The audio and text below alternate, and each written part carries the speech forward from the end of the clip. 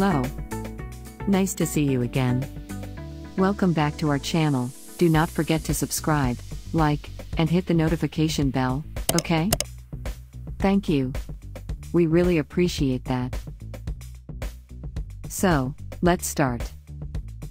ISO 45001 Action Plan for Safety Management. In this video, we will take a general overlook at ISO 45001.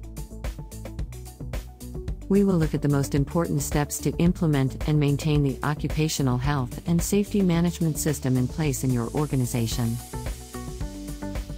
For more information, check our channel. We will upload more videos related to this topic.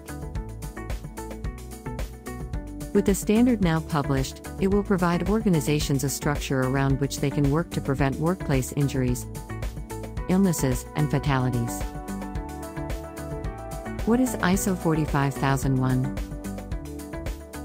ISO 45001 is a global standard for occupational safety and health management systems that provides practical solutions for worker safety.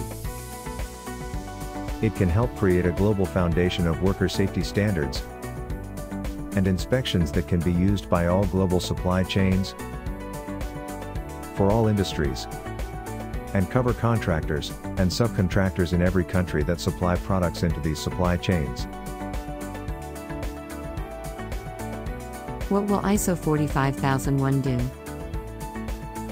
This standard will provide a framework from which occupational safety and health objectives can be effectively managed. For example, it can serve the needs of those who manage, use or benefit from global supply chains. Just as ISO 9000 and ISO 14000 have provided consensus solutions to questions of quality management and environmental protection in the global marketplace, ISO 45001 will help drive solutions for improving worker safety across the globe. In this time of change for the standards community, occupational safety and health professionals may ask themselves, what do I do next? Let's take a look at the most important steps that safety professionals can take to begin implementing or maintain ISO 45001. Understand occupational health and safety management system and ISO 45001. The first step in implementing ISO 45001, or any standard for that matter, is understanding its purpose and how it can benefit an organization. Start by building your knowledge on what a management system is and how you can leverage it to benefit workers as well as the organization. To improve health and safety performance and risk management, says Vic Toy, CSP, C, and Chair of the U.S. Technical Advisory Group, TAG, on ISO 45001. Safety professionals should also take this opportunity to familiarize themselves with ISO 45001 and its requirements. The standard provides 11 success factors for the implementation of an occupational health and safety management system, which can provide guidance on how it can be carried out. With deeper knowledge of the occupational health and safety management system and ISO 45001, safety professionals can develop a strong business case for why their organization should implement the standard. By understanding ISO 45001 requirements, safety professionals can gain insight into the impact the standard can have on the company's bottom line and communicate that to executives. OSH professionals need to understand the business impact of the integration of this standard on commercial excellence, says Kathy Seabrook, CSB, FIASH, EuroSHM, and Vice Chair of the U.S. TAG on ISO 45001. It is a competitive advantage, and organizations who understand how to leverage it will outperform their competitors. Examine your current system. To understand how ISO 45001 will fit into a safety management system, it is important to examine what standards and systems are already in place.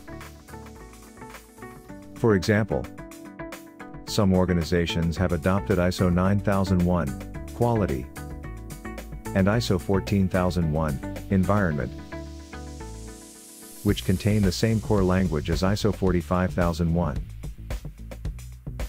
If an organization is already using ISO 9000 and ISO 14001, and is familiar with this management system approach, integration of 45001 becomes much less complex,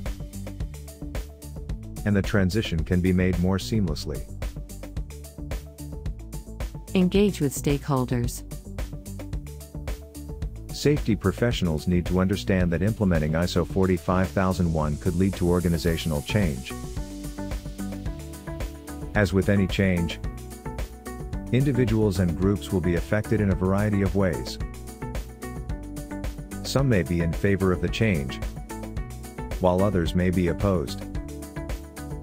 Therefore, safety professionals should gather input from the entire organization and understand the different perspectives that people have about safety and health risks.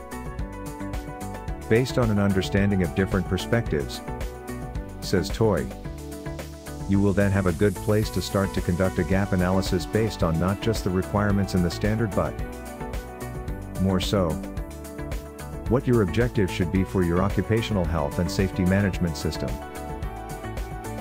Beyond gathering information on different perspectives, engaging with stakeholders also helps foster a culture where everyone feels a sense of ownership in the safety management system.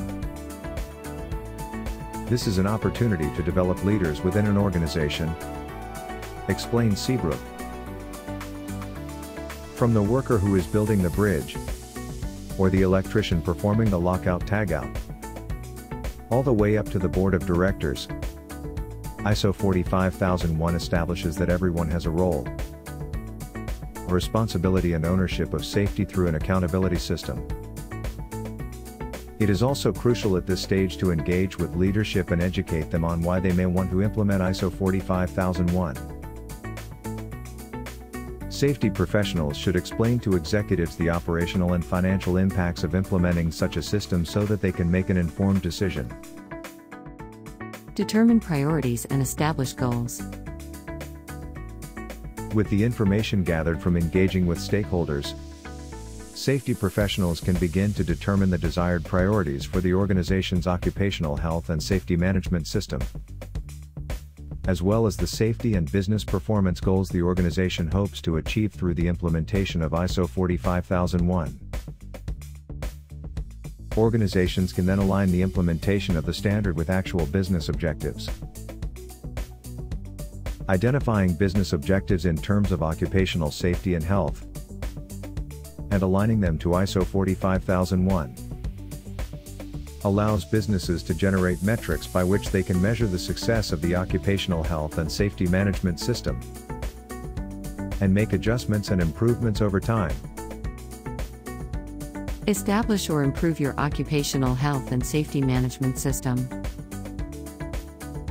By following those 4 steps, safety professionals can then develop an occupational health and safety management system that is customized to their organization, or improve on an existing system.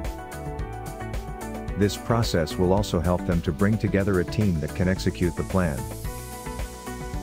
With ISO 45001 in place, that team can then track performance against the goals and objectives that have been identified to continuously improve both safety and business performance across the entire organization.